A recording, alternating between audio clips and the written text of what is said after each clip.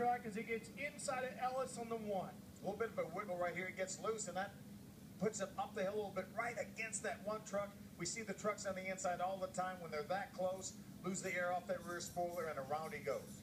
Yeah, that was, you know, he was upset with the one truck, and it wasn't that guy's fault. It was not his fault. Eric had that wiggle, and that's what moved him up. Eric had the right line. He was going to have plenty of room between himself and the one, but when he had that little wiggle, right there it is, it put him right up against him.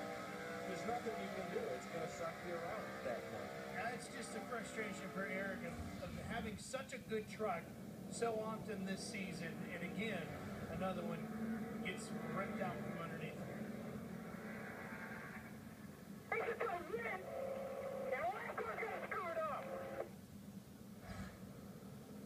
I mean, that's all it is, right? I mean, it's just all that frustration.